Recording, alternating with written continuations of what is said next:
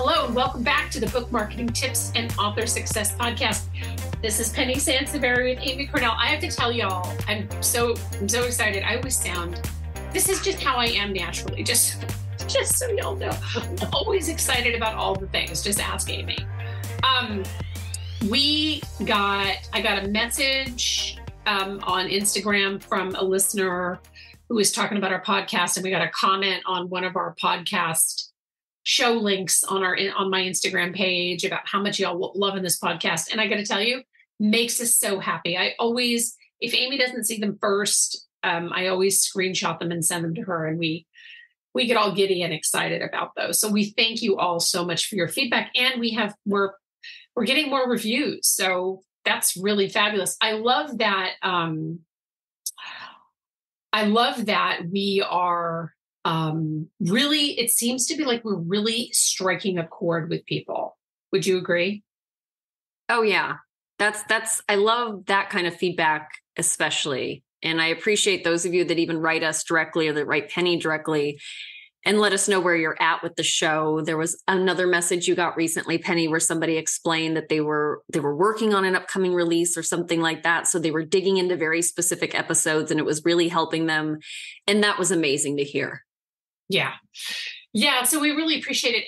And this episode, and I'm going to let Amy do the introduction on this episode in particular, but this episode, as are many of our episodes, as you all know, if you've listened for a while, was born out of a question or a concern or an issue that a lot of authors face. Amy, do you want to give us the lead in on this? Yeah, absolutely. So we want to talk about when an author has a lot of books and they love the writing process, but they don't love the marketing. And it's not an uncommon problem in publishing. You know, you want to focus on the writing and the releasing of the books and getting more books out because that's the fun part. That's the creative part. That's why you got into this. That's why you're an author. You know, you didn't become an author because you love marketing. That's usually not the direction most people go in. That's a very good point. Yeah, but when you neglect to establish a marketing plan or work on building your platform and establishing a brand, after a while, a lot of authors realize that those are the key elements that actually support getting books in front of people. And that kind of exposure is what ends up generating sales and positive word of mouth. So they really do go hand in hand. And eventually that light bulb kind of goes off for a lot of authors once they have a backlist and then they go, my backlist isn't supporting my writing career as the way I thought it would.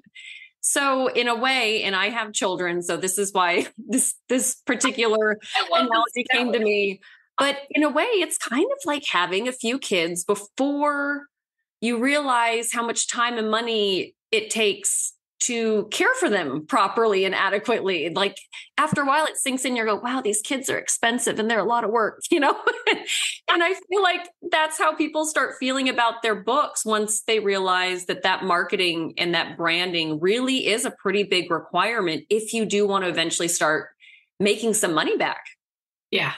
Yeah. I know. And that is a really good analogy. And it is, you know, it's so funny what you led in with. We don't get into this industry because we love marketing. That is such a true statement. I feel like that should be on a bumper sticker or a t-shirt or something. That'd be good. Or like one of those damn it dolls that you get to slam against the wall. Do you know, that's so funny? I sent Amy a damn it doll. I don't even know if you still have it, and this isn't a test. Like you don't have to show it to, you don't have to turn on your video camera and show it to me. But I sent her a damn it doll. I feel like every author needs to have one of those. The moment that you realize that your books don't market themselves, you can just hit that damn it doll and just, you know. Maybe we have our Christmas presents figured out now. Right. I should start giving those away at events and branding a damn it doll to author marketing experts. I don't know if that's such a great branding idea. They're going to slam us against the wall. I know, right? Here, I love these girls from author marketing experts. Bam. Yeah. So maybe we'll figure out something else. But it does happen a lot. So, you know, you get so caught up in the writing and you're like, oh, I want to keep writing because and I am a writer. I get it. That is the creative piece of this, right, is you want to keep writing. The only thing that reins me in is the fact that I've seen Oz behind the curtain, and I get it. You know, I can't write, like I also want to write across different genres. Like, oh, I want to write this, I want to write that. Oh, that would be a really good story. And I walked around in my, for weeks with this great mystery story in my head, right? That I won't waste the time on the podcast telling you, even though I really want to. But I'm like, I have no time to market that book. I mean, it would be fun to get it out there. It's like, oh, but you tell your story. That's awesome. But literally with 8,200 books published every day, nobody's going to read this story if I don't market it. So when I get on the phone with authors and they say, okay, so, and I do this a lot, I get this a lot, both on first calls, but also in coaching. And they'll say to me, I have a lot of books out. I don't know what to focus on. And when they have a lot of books out, a lot of times the scenario is that they've either written in different genres. So they might have children's books, they might have, nonfiction or genre fiction. Maybe they have a couple of series that they've written in.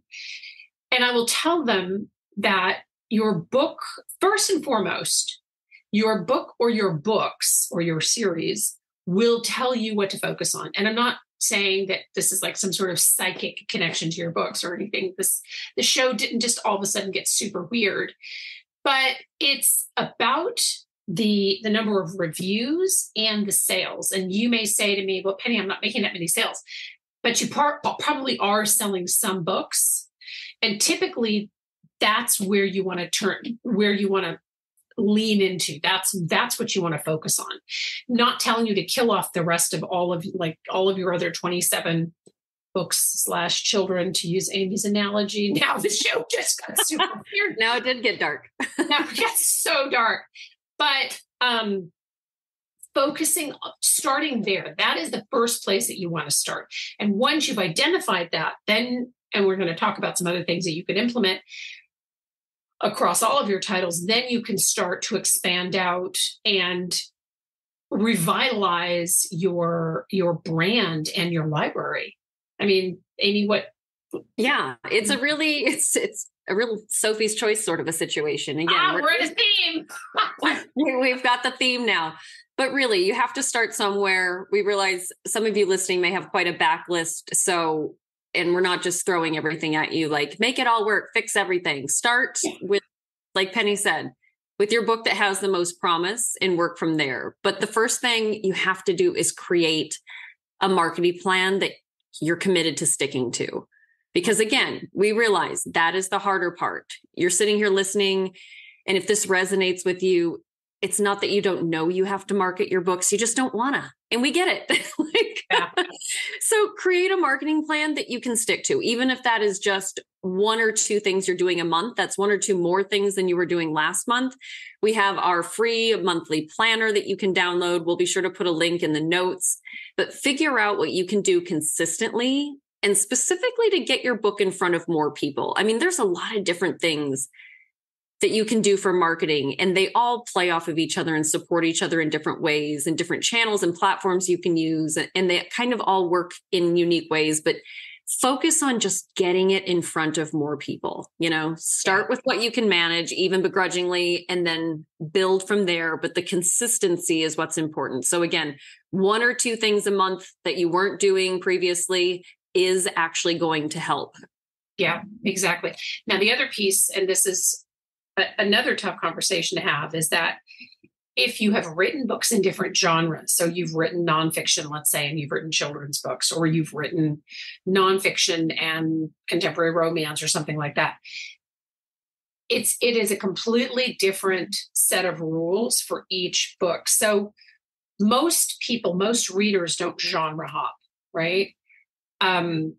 If you've written across different genres, each of those is a separate brand, unfortunately. Now, there are ways that you could, and this gets a little bit too far in the weeds, so I don't want to get into this too much. There are authors that we have worked with that work across different genres, that market across different genres, and keep it all under one umbrella. But there is no reader crossover in most cases because readers do not genre hop. I mean, Amy, I feel like I'm not making sense. Am I making sense?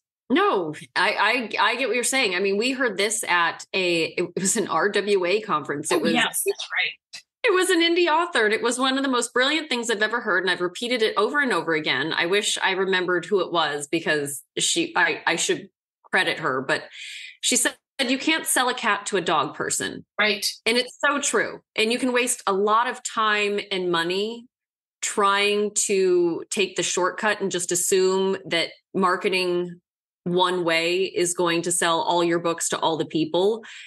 But that's really just not going to work. And you're just going to waste more time waiting for something to happen that's realistically never going to happen. So you really do need to have separate marketing plans for each genre or market that you are trying to appeal to. And it doesn't mean, I mean, Penny and I could, we'll sit here and tell you that doesn't mean that you can't use similar strategies in different markets and genres, but you know what I mean? But those efforts still have to be different. They have to be very intentional for each book.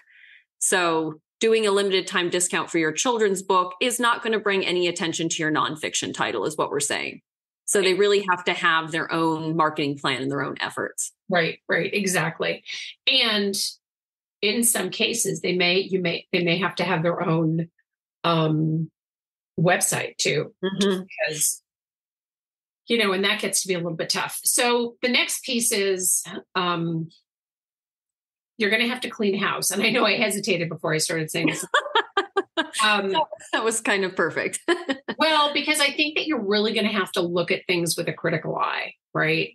You're going to have to look at your brand. You're going to have to look at your book covers. Are they dated? Especially if you've written in, if you've been writing a lot of books, you've just been pumping them out and putting them out. Your covers could probably do with a refresh, right? Mm-hmm.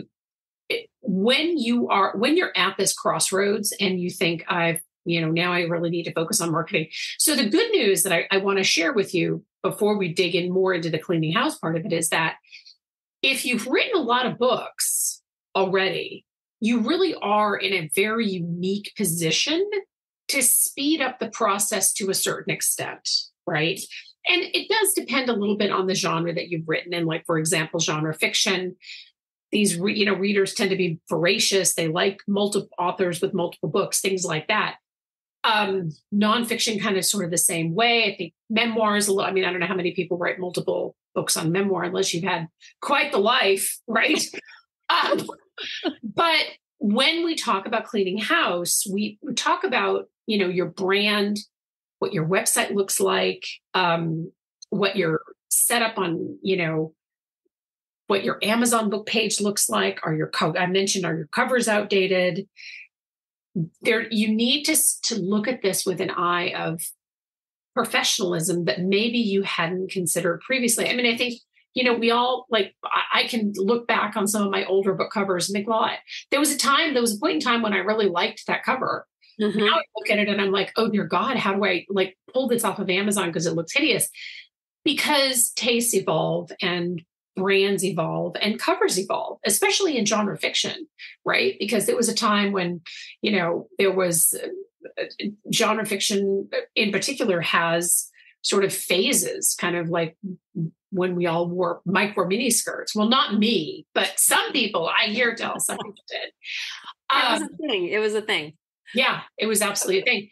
But I think, getting in there and really cleaning house, and you can certainly focus on the book or the series that's doing the best and start with that one, or you can just start from the ground up.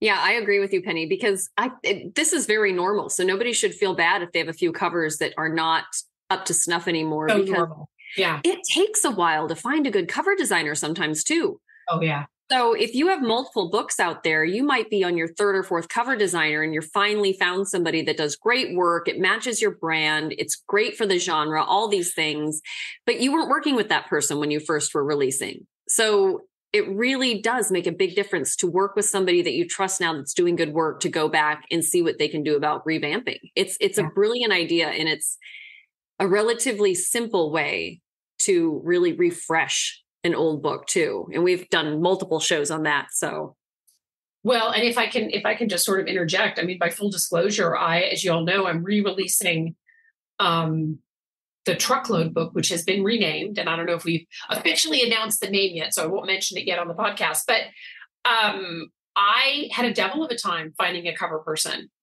because you want somebody that when you're looking for a cover designer, you want somebody that you feel kind of matches your vibe to an extent, right?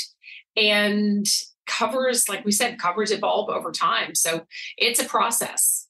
Yeah, it really is. And in your case, Penny, you serve a very specific market, and sometimes it takes a long time to find a cover designer that has a portfolio that you can confidently say, like, okay, this person will understand what I need. Versus, they've done some great covers, but these books, even when they're nonfiction, are very different from my market, what I need to convey. And that's a gamble, just assuming that person's going to know what to do with your book. So we get it. It's not easy, but when you find the right person, use them across the board. Right. Exactly. Definitely. And we're talking about refreshing, so I have to mention descriptions too. Descriptions are huge. I realize that's another element that kind of, by the time you're ready to get your book up, I think a lot of times descriptions don't get the attention they deserve because you've put in a lot of time and energy to finally get that book up on Amazon and up for sale. We get it. But they really do make a huge difference in converting shoppers to actual buyers. So as part of your cleanup, get some impartial feedback and some professional feedback, on how your book description comes across. Because again, get other people, if you know other authors, have them read it, ask your network, have them read it, and then ask a professional, ask somebody in marketing, do some coaching, do some consulting, and, kind of use all that input to figure out what really works, and read descriptions of bestsellers that you're trying to compete with too. That'll also tell you what people are being drawn to, That's another great way to kind of find out what's working in the market. What are shoppers looking for? What do they want to read when it comes to a book description that helps them choose to buy? Right. Yeah, that's exactly right. And it is, book descriptions, like anything else, evolve over time. Mm-hmm. And I wanted to say, I think we did a show on, I don't remember when it was, but I think we did a show on elevator pitches. I really recommend, even if, you don't have a lot of books out, you just have one and you think, oh, I want to use some of these tips and revitalize that. Go back through that episode and listen to some of the tips about whittling down and refining your book description, because I think it'll be really, really helpful for you. But I love getting the impartial feedback on book descriptions, because I think that is part of the idea. The other thing that I wanted to mention here too is that if you have, kind of sort of sit with yourself and think back to any of the pushback that you got on your books. So let's say that you did send them out for review, or you sent them out to bloggers or whatever, and you got some feedback on them. Right? Think back to any of the less than positive feedback that you got that might be helpful as you are cleaning house, as you are revamping. So reviewers, we can learn a lot from negative reviews, and we've done shows on negative reviews before. Nobody, including myself, is a fan of negative reviews, but they can teach us a lot about what might need to be fixed, right? So go back through, if you did do some marketing on your book, you sent it out, or maybe you heard over and over again that, oh, I thought this book was, XYZ. I thought this book is a telltale sign that it's probably not in the right genre. So we haven't really talked about the genre straddling thing too, is that if you are going to clean house and you're going to look at your platform and all of the things, book covers and your book descriptions, make sure that you're in the right genre. I know this sounds crazy, right? But genres do change over time. I mean, we have some standard genres that will always stay with us, always, always, always. But 15 years ago, like, we didn't have holiday romance as a genre on Amazon. You know what I mean? So genres. Now there's genres for, books on artificial intelligence. We didn't have that 10 years ago. Do you know what I mean? So think about whether or not your book needs to be in a different genre, because that could be what is holding everything back for you too. And we shows on, picking the right genre. I don't remember when we did them. I should have this library in my head, but yeah, we've done shows on, authors who are in the wrong genre, and switching can make all the difference in the world. It does make a huge difference. I agree. Yeah. And I think that, it's a big project. So, you, as Amy said, get your planner out and kind of figure. I really recommend, if you're at this point in your career, hold off releasing any other books until you can figure out where you're at, or get lined up, or sit with a professional, or, and this is not a push for coaching, but I love to spend time on the phone with authors doing coaching about this. Just get a really clear path before you release your next book.